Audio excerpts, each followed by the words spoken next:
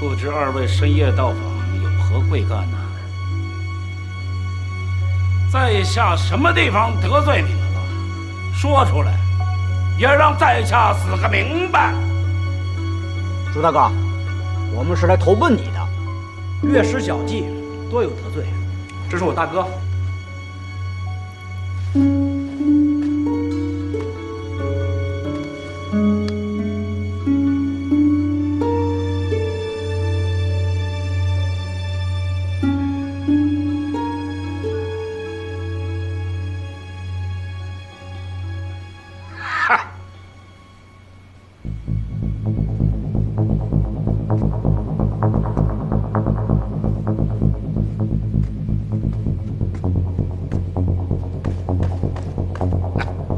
兄弟们，这么晚把大家叫来，是有一件喜事要告诉大家啊！就在刚才，我认识了2位兄弟，一个姓周，一个姓许。从现在开始，周兄弟就是清风寨2当家的。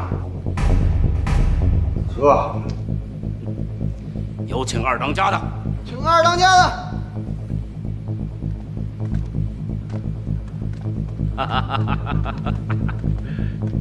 请。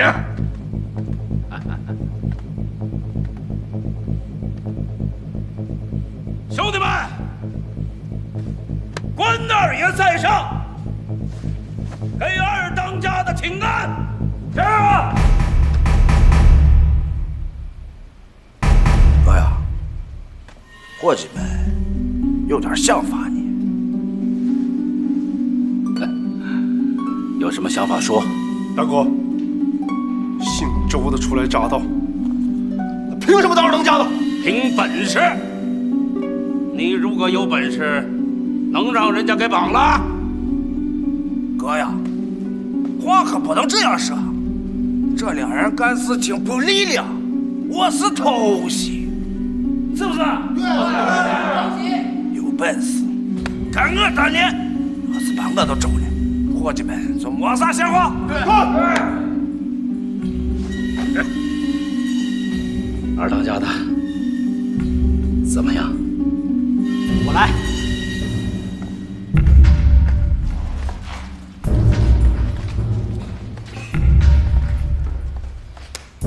好，我就先让你3招。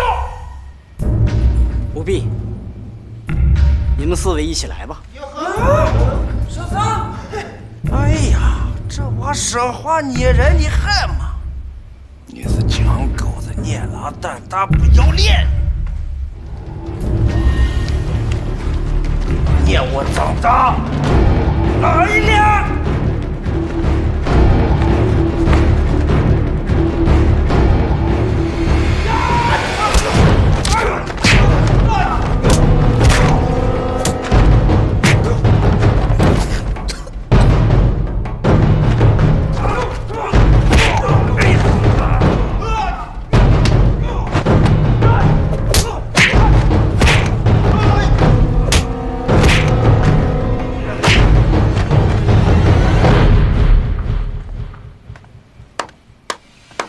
都给我起来！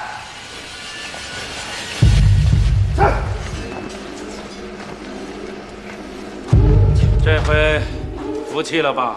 啊？还不拜见2当家的？2当家。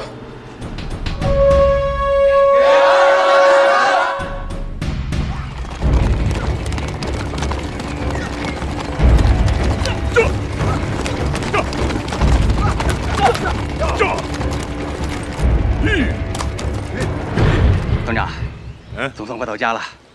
这些日子，只要我一闭上眼睛，我就能想到咱们虎头山的烙饼卷大葱啊！你以为就你想的？我比你还想呢。这样，咱们再上一程，看谁的马快。天黑之前赶回团部。这。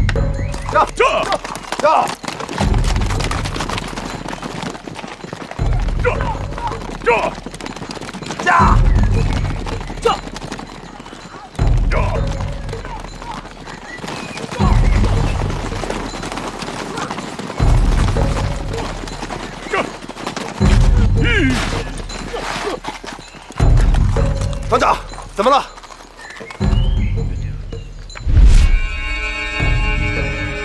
这小鬼子什么时候把剧演安在这儿了？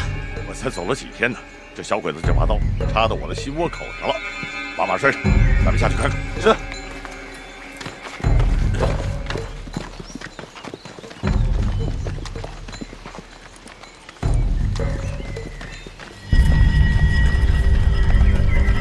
我去。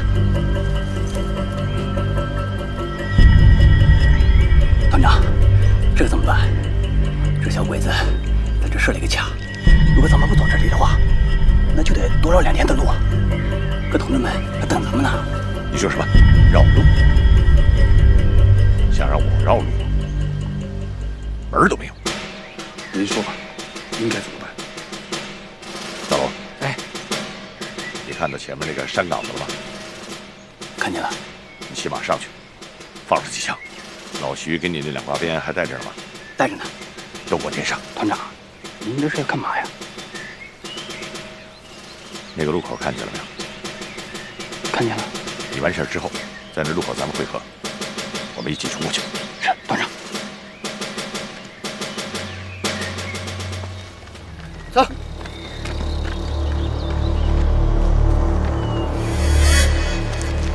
叔，这药是不是给八路的？周总，这药是给我娘治病的。妈，给我打！这药真的是给我老娘治病的，绝对不是给八路的。说，是不是给八路的？哎，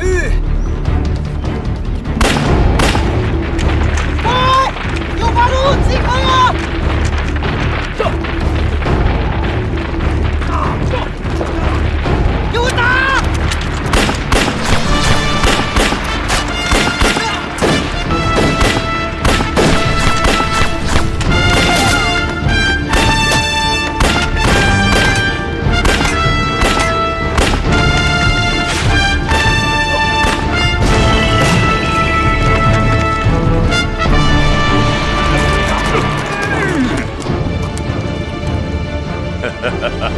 就这么几个小鬼子，能打得住我？哎，团长，这小鬼子把钉子系在这儿，以后咱们下山可麻烦喽。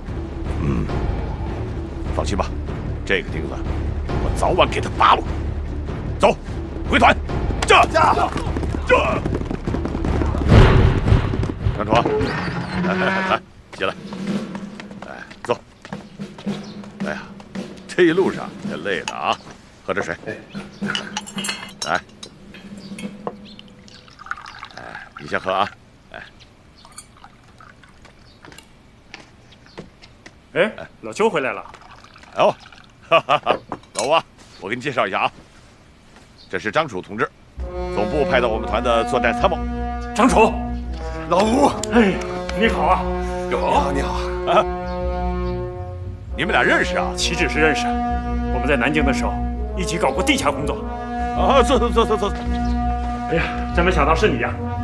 这些年还好吧？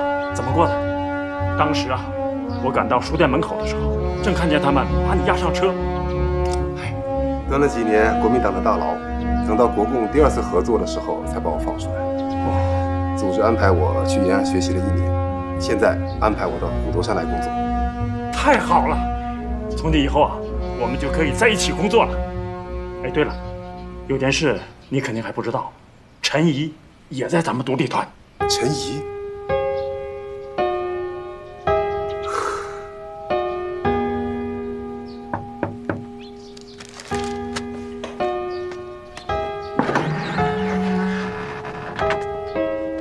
张楚，没想到吧？来屋里坐。你怎么跑到这儿来了？上面安排我来虎头山当参谋了。真的？那以后咱们俩就可以并肩作战了。张楚，小雨，你们认识？你们俩也认识啊？张楚，你怎么来到虎头山了？陈怡姐，你们是怎么认识的？小雨，我和你陈怡姐岂止认识，我们当年是大学同学，后来在南京搞地下工作的时候，还当过1年的假夫妻呢。假夫妻？哦，难怪我看你们俩在这神神秘秘的，这关系啊，一看就不一般。该不会是假戏真做了吧？小雨，你再瞎说，我不理你了。陈姨啊，我和小雨是在延安学习的时候认识的。哎呀，我和陈怡姐的关系用不着这么婆婆妈妈的解释。快说，你来虎头山干嘛来了？不会真的是和陈怡姐结婚来了吧？小雨，又没正经。我这次来，我是什么事啊？男子汉大丈夫，结婚娶媳妇儿，还用得着这么吞吞吐吐的吗？是吧，陈怡姐？不打跑鬼子，我是不会结婚的。老吴啊，这段时间我不在，这团里的担子全压在你身上了，辛苦你了。哎，老吴，团里最近咋样？好，好啊，团里的工作基本跟往常一样。不会吧？小鬼子的钉子都插到我们的心窝上了，你还说好？看来什么都逃不了你的眼呐！你瞒不了我。老吴啊，我看这颗钉子早晚都得拔，咱晚拔不如早拔。哎，咱们这样，今天晚上把连以上的干部召集到团部来商量一下，你看咋样？好。这次我们去徐州接一批学生，没想到快到虎头山的时候，还遇到了一对鬼子。老徐胸口中了一颗榴弹，弹片取不出来，现在已经送到城里去动手术了。老徐是谁？他是江苏特工委的。那他没有危险吧？应该不会，估计啊也好的差不多了。啊，对了，在徐州的时候，老徐还带来了一个人，他是老徐的朋友，他打仗可厉害了。要不是因为有他呀，我们这次估计都回不来了呢。有那么夸张吗？真的，我们只有10个人，鬼子有50多个呢。要这么说的话，这个人的确太厉害了。他叫什么名字？现在在哪？他叫周卫国，他现在已经离开虎头山了。报告，陈干事。哦，张参谋也在，正好，团长通知，叫你们马上去团部开会。好。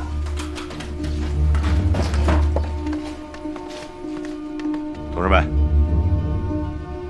从去年7.7事变算起，我们的抗日战争已经进入了第2个年头。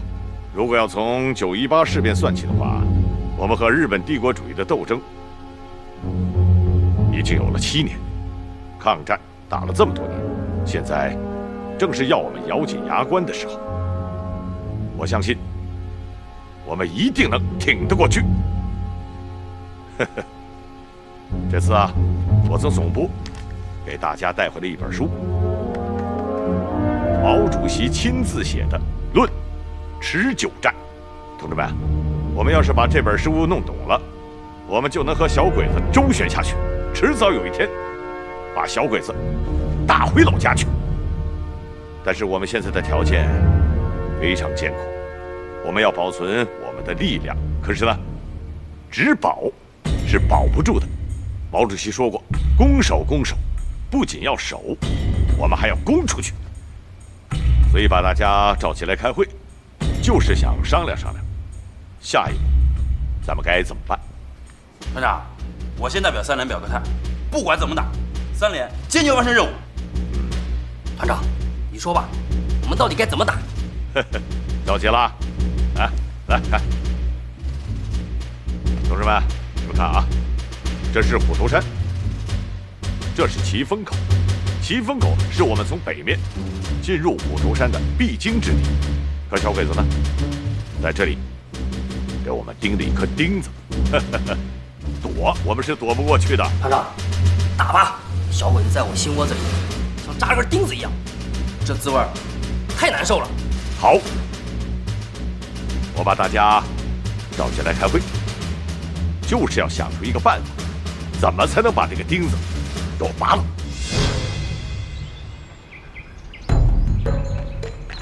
大当家的，大当家的，大当家的！哎，少喝点，你是不是喝多了啊？别，大当家的。没顾节制呢，看见我奶大的香，给坏完。慢点，老子留吧。你是我就舌头都离不直的是，啥事情？啥？大当家，八路那边有动静。动静？啥动静？咱们安排在山下的兄弟说，八路现在要打鬼子七风口。赖头子，你说什么？八路要打七风口。八路要打七风口？他奶奶，就八路那点家伙事儿，他能打得赢吗？不管谁赢谁输，这事情溜得很。我听过，枪炮一响，黄金满坑呀！打个屁呀！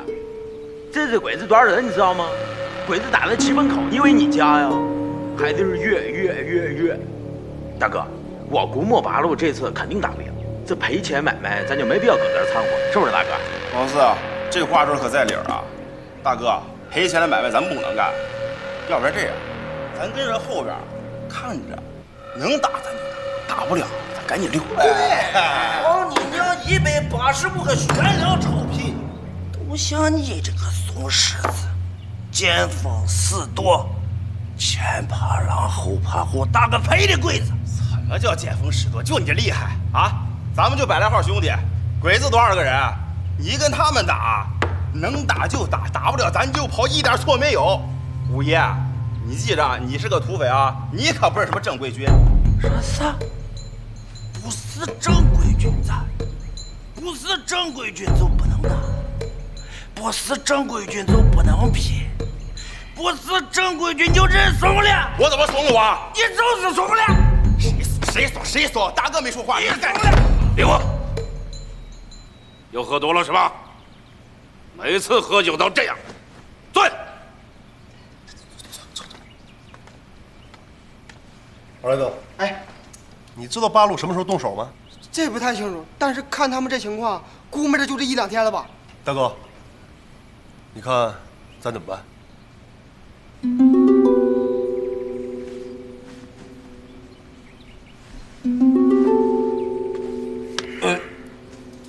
来，再去打探。哎，是。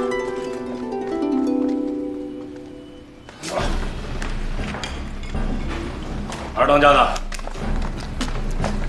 想出什么道道来了？大哥，你看，这个地方就是七风口。七风口是进出虎头山的一处咽喉要道，所以八路军必须要把它拔掉。但是如果我没记错的话，七风口据点大概有100多个鬼子，200个伪军。对，没错。以虎头山八路军目前的配置，就算给他算上县大队民兵，总共加起来不到2000人。他们要打这么大一个据点，安排的再巧妙，没有3个小时也打不下来。而鬼子呢，配置的全部是机械化部队，也就是说，3个小时的时间，附近这几个据点的增援全部会赶到七风口，他们这个据点打不下来。对，二当家说的对。大哥，你看，这是方庄、李村和孝村据点，这3个据点离七风口还不到50里。如果这群小鬼子要坐汽车的话，最多也就1个小时就赶到了，太难打了。二当家的，你说了这么多了，究竟怎么打？大哥，这仗咱们不能跟着八路军打。你是说不打了？打，帮着八路打，但是不跟他们入股。帮着八路军打，那怎么帮呢？咱们打援。打援？数清楚了吗？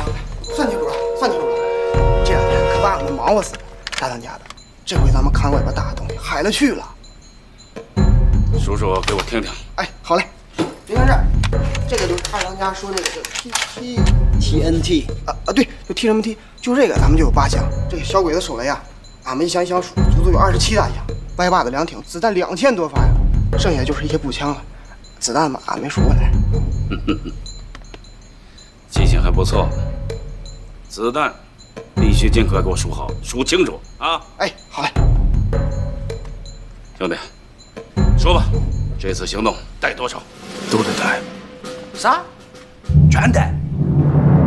哎呀，二哥呀，你是不知道呀，咱这些家弟子，我可是拾鸡毛凑担子，一粒一粒攒下的，不容易，全带上。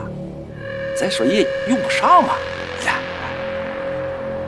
哎呀，二大家可不是嘛，你瞅一瞅，这些个家伙可足足够装备400-500号人呐，咱们也就100多个兄弟，用不上。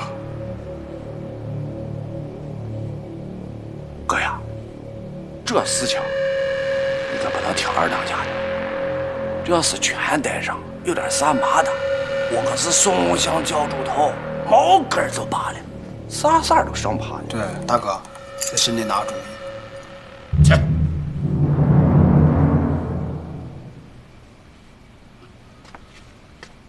二当家的，大哥，舍不得孩子套不着狼啊！你要是真想发大财，咱就得把本儿带够了。好，听二当家的，都带上。报告团长，1营、2营、3营所有战士全部整装完毕，区小队也全都安排好了。现在所有围点和党员已经全部安置妥当，就等团长命令了。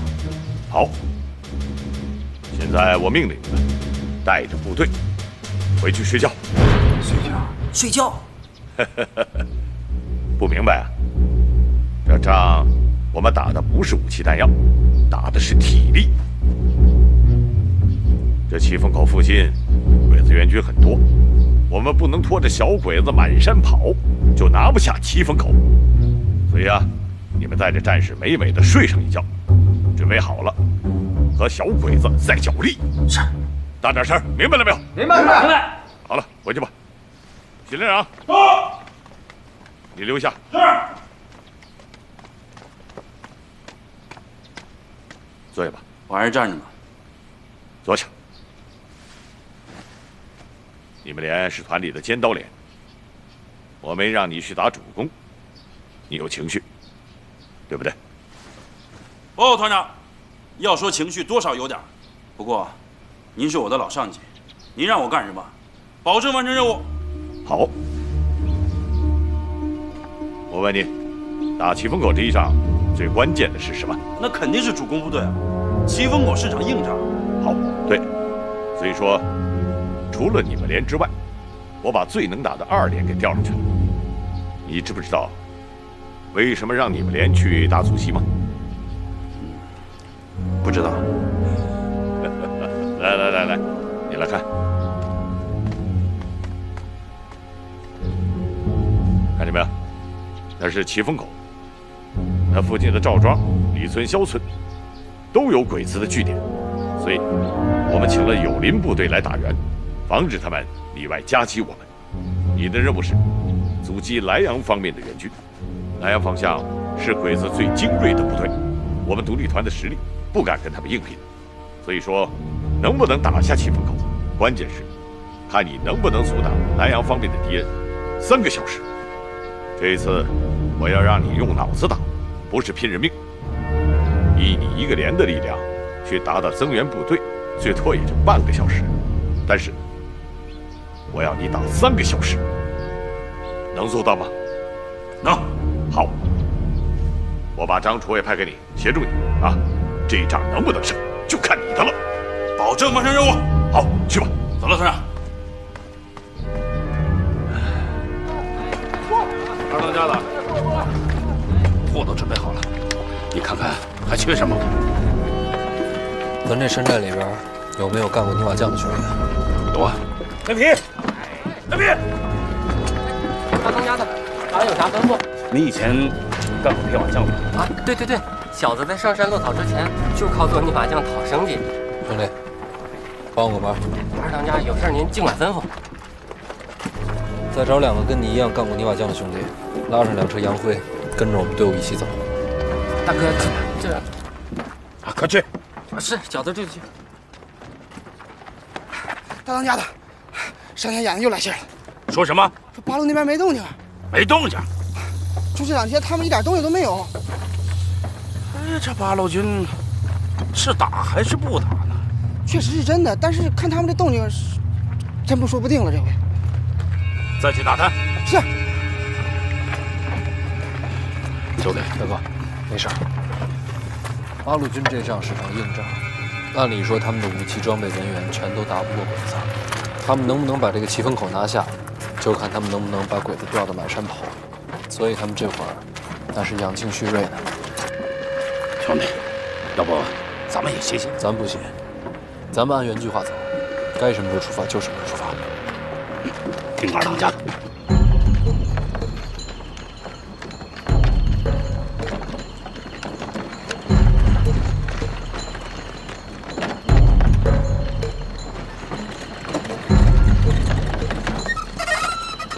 这二当家的心思还真琢磨不透，咱这打仗去了还是砌房子呀？拉着3大车洋灰，可不是嘛！你说这大老远的跑过来干啥呀？这是。就是。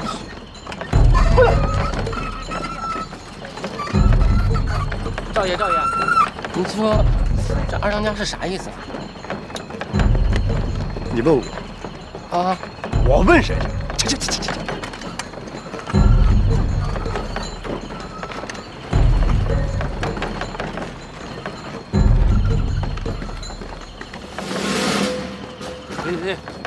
停下！大哥，时候不早了，赶紧动手吧。好，二当家的，你说该怎么准备？前面是一道峡谷，3个小时之内，咱们要在400米以内所有的石头全部搬掉，扫清我们的射界，射界之内埋上5箱炸弹。看见那块大石头了吗？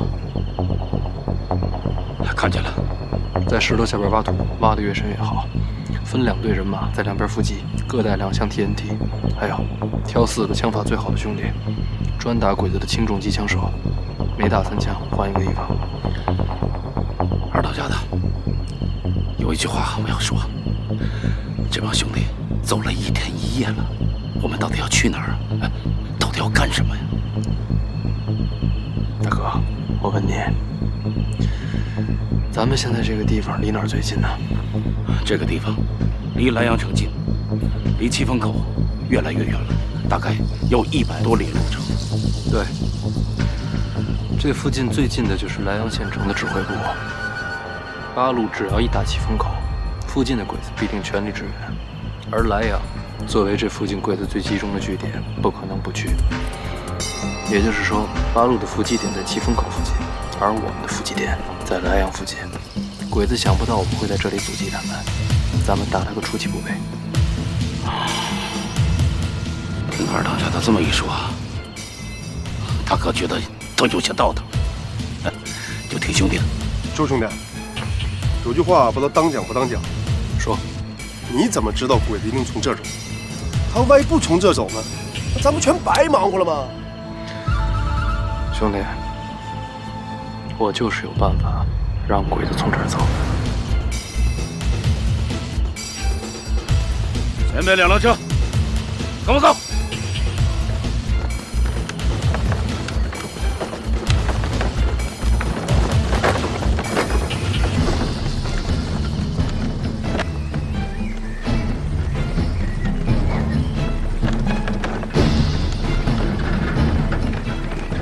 就这儿吧。弟兄们，现在时间不多了，大家都听我吩咐，我说怎么办就怎么办。干过泥瓦匠的拉着杨辉跟着我，剩下的跟着徐虎一块卖雷，去吧。好。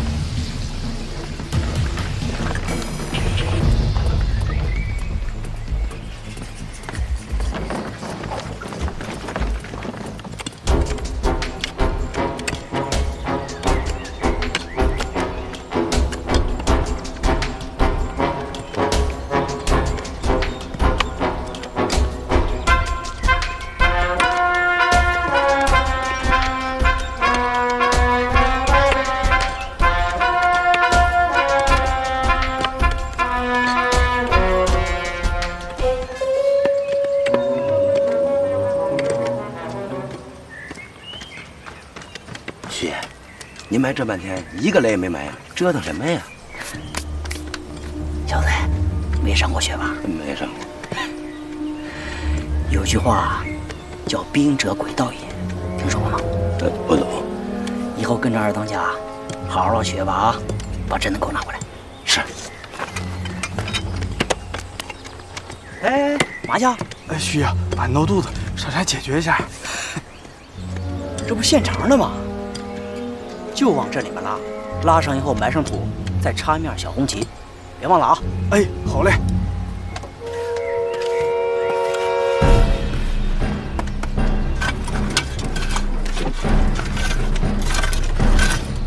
二当家弄的到底是啥玩意儿啊？你小子可真啰嗦，照二当家吩咐的做就是了。李永南，加把劲儿啊！土一定给他拍实了。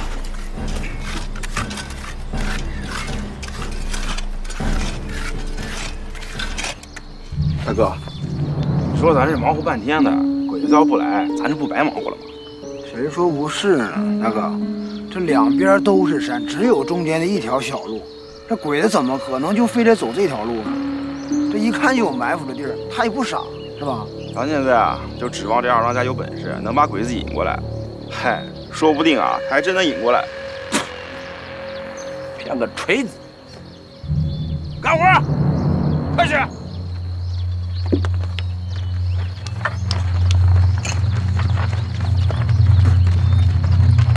走了，上山去看看。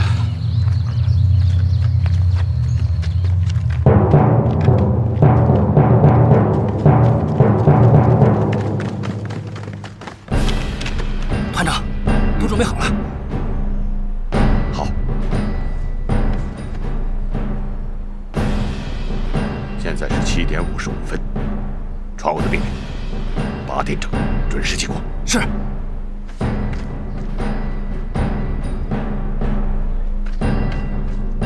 预备，放炮！打！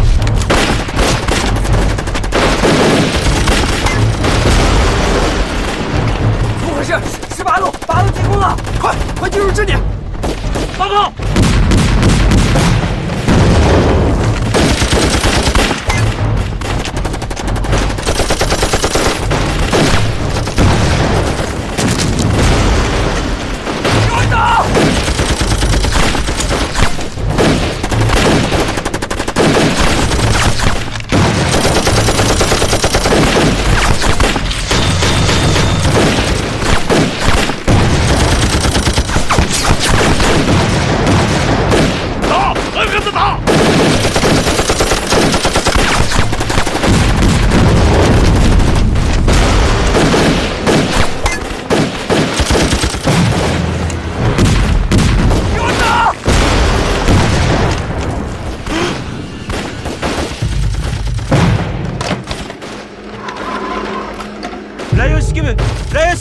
こちらに敵空港拠点、あちらに猛撃されて敵が多すぎるため早くご増援を、早くご増援を。今すぐ増援する。1時間以内に着く。機空港の拠点が敵に襲われた。山上、戦車分隊と歩兵中隊を連れてそして増援に行きなさい。必ず守ってくれ。はい、任せてください。あちらを全滅してみせます。ご成功を祈る。はい。行け。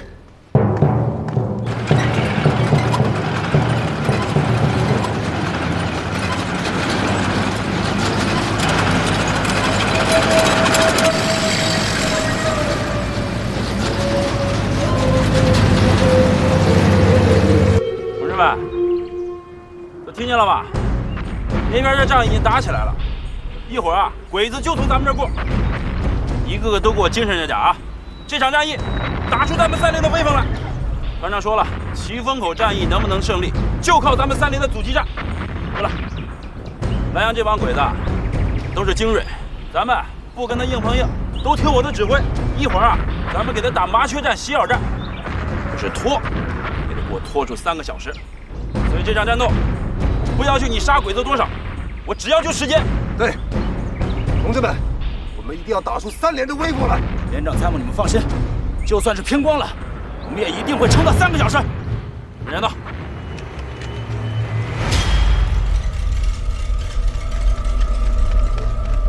怎么样？我不吵了。把家伙事收了，上山隐蔽。快点！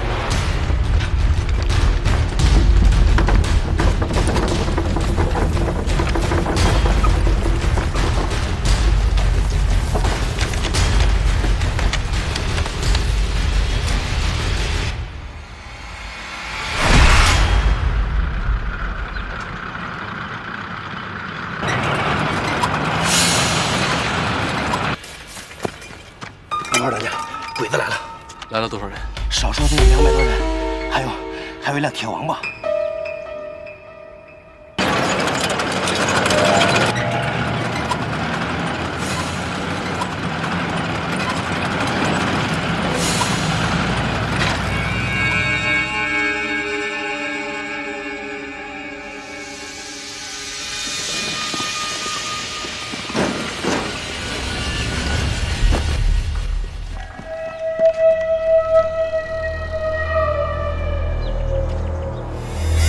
こんなところで現れるなんておかしい。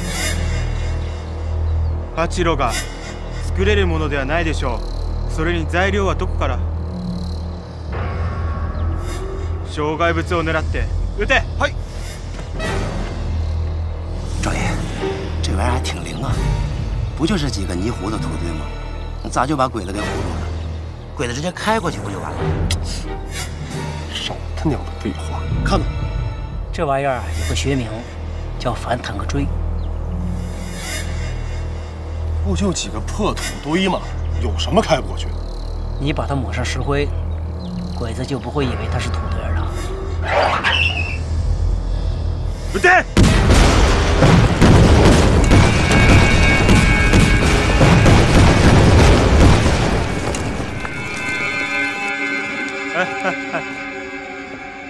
泥亀。やっぱずるいね。非常識なやつですね。泥で作るのはいい度胸じゃ。でも本当に似てますね。就他娘的知道虎不的小鬼子，拿小鬼子当小孩呢，拉了一天一宿的洋会，到这可倒好，给他娘的小鬼子当炮灰玩呢。さっきのものは偽物で、今の地雷はどうかな。公平に伝令やれ。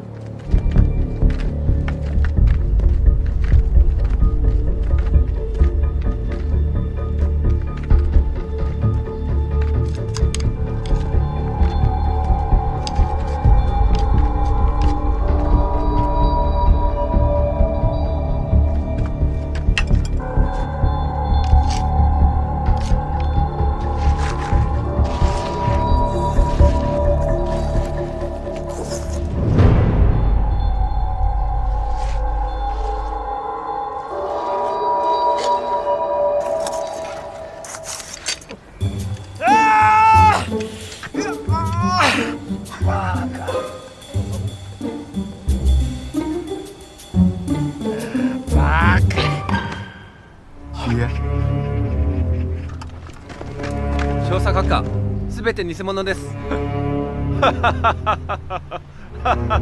本当に面白いですね。地雷までも偽物だって。やばい。やられちゃった。岐阜港は地球の状況だったのに、ここに止められている。これは八路の罠だ。狙ったことはそもそも真剣に戦うことではない。すぐに伝令しろ。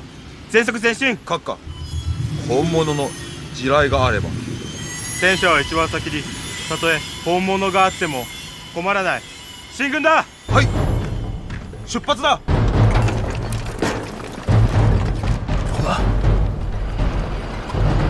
快点！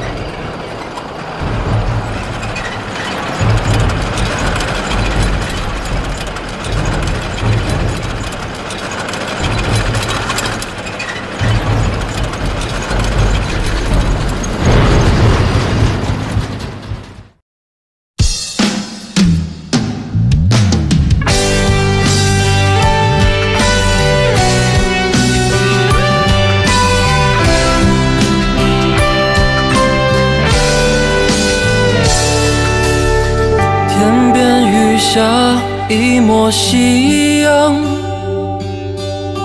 思念也被带给远方，渴望的爱情藏在心底，背起行囊远走四方。有些时候你我一样，挣扎着寻找方向，渐渐触摸到世间冷暖，也不寻常，也不慌张。我想做人一定要坚强，我想人间盛开着善良，我想所有的你都快乐，我想和你微笑面对忧伤。生命旅程就是战场，别再逃避，别再失望。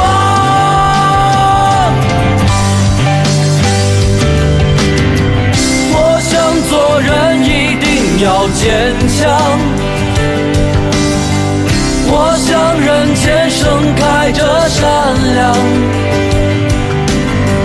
我想所有的你都快乐，我想和你微笑面对忧伤。